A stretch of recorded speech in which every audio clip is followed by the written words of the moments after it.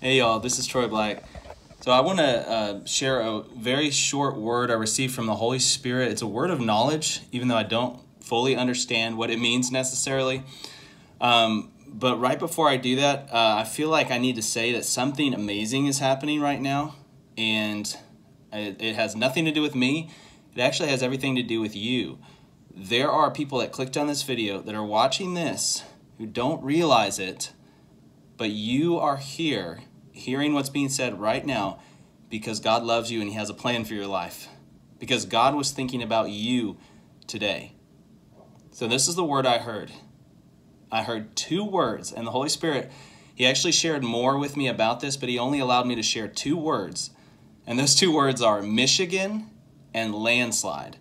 Michigan and landslide. So I don't fully understand what this is referring to. I believe we will see. It may take a little while, but I believe we will see what this is referring to at some point soon.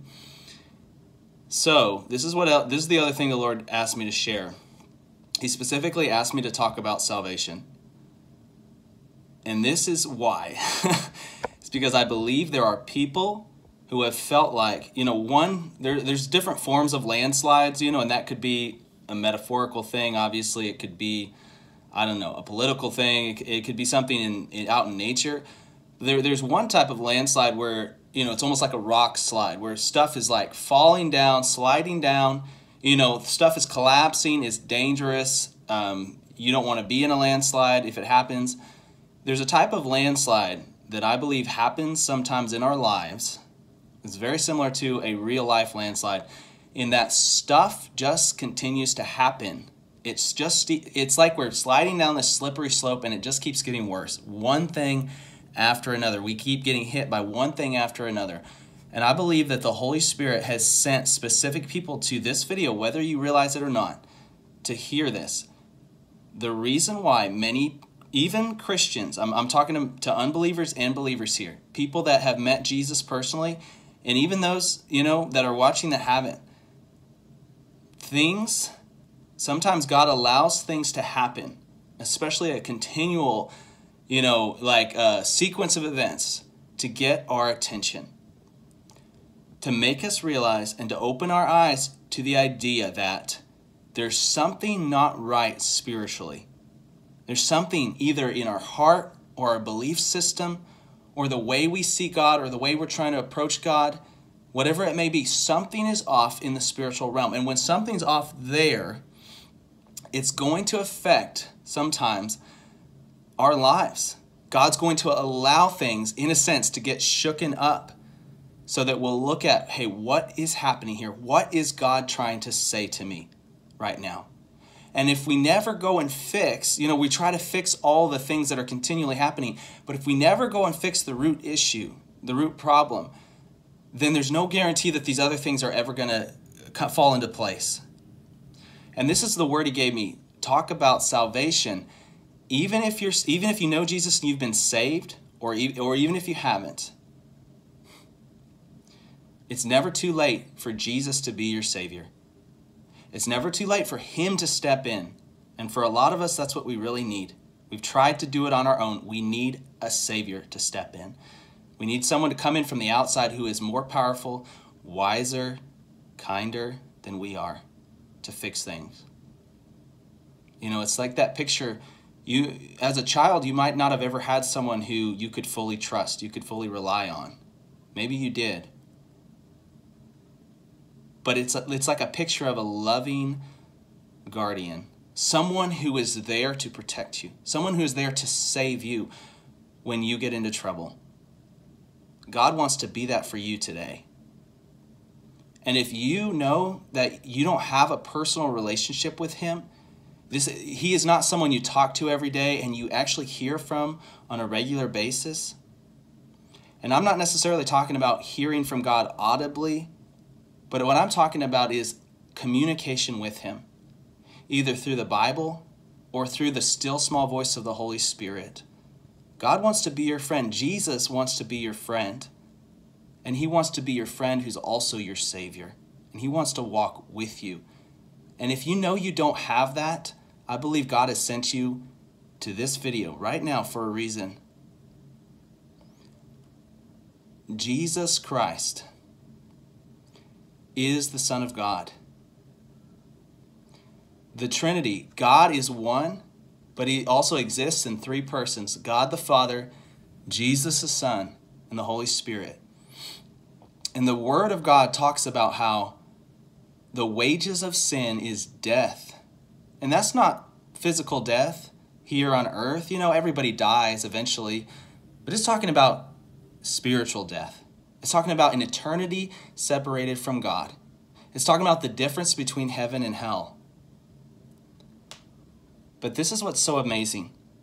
Even though Jesus Christ is the Son of God, he is God, God loved us so much, even in our sinful state, that Jesus came to earth 2,000 years ago, and he lived a life as a man. He lived a perfect life. And then what happened was people rejected him, and they even killed him. They put him up on a cross to be crucified, and then he died. And what people didn't realize was happening in that moment was there was a debt that needed to be paid. And that debt was our sin. It was our debt. It was a debt that none of us could ever pay. See, because none of us can ever be good enough to pay for the sins that we've committed. We can never outdo the bad, as much as we would like to think we can. But Jesus could, and the reason he could was because he was perfect. And he had no debt to pay. So when he paid a debt in dying on the cross, he actually paid our debt. A very amazing spiritual truth was happening in that moment where Jesus was taking our place. He took your place. So if you, this is what's so amazing about that, is God does not require us as human beings who are flawed to live up to some standard before we can receive that gift, before we can receive what Jesus did for us and be forgiven of our sins. What the Word says that God requires is actually that we just believe what Jesus did, that we just put our hope in that gift, in his sacrifice. And when we do that, and we repent of our sins, which literally just means to change our mind about sin, when we say, God, I don't want to be a sinful person anymore. I want you to save me, to forgive me, to redeem me. Then God steps in. He starts a personal relationship with us, that relationship I was talking about. And then we are completely forgiven of our sins, past, present, and future. And he gives us the ability through his grace, which is his unmerited favor, to actually change and to be more like Jesus in the way we live. So I'm encouraging you to pray with me right now. And this is a prayer of salvation. It's not a magical prayer. The prayer cannot save anyone. Only Jesus can save us. But what this prayer is it is a decision. You're talking to God and you're telling God, I want this. I am desperate for it. You're turning your heart and your life over to him. Pray with me right now if you know you need this. Do not wait. Do not put it off. Today is the day of salvation. And this salvation can change your life completely. Father God, I believe that you love me, not because of what I've done, but because you are loving and you are good. And I believe, Jesus, that you came to earth as a man. You lived a perfect life, and you died on a cross to pay the penalty for my sin. You took the punishment I deserved so that I could be forgiven and free. So I just repent of all sin right now. Everything that I've ever thought that was wicked, everything I've ever done that was evil, I turn my eyes away from that. I turn my heart away from it, and I turn my eyes to you, Jesus. And I ask that you forgive me, and I thank you for doing so.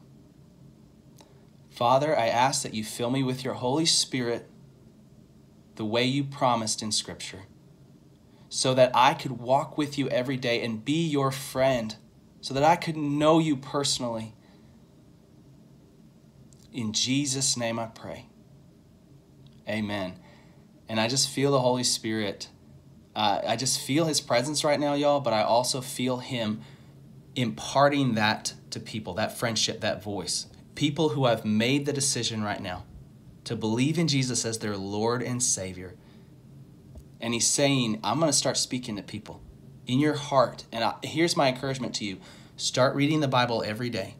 Get into the Gospels, Matthew, Mark, Luke, and John. The book of Romans is an amazing place to start as well. But read through the whole Bible. Make a decision. Say, you don't have to do it real fast, but make a decision to read through the whole Bible. And when you read, ask God to speak to you through that word, through the Holy Spirit. He's going to make those truths in Scripture jump off the page at you. He is going to change your life with his words. God can do it. It's not impossible. All things are possible to those who believe.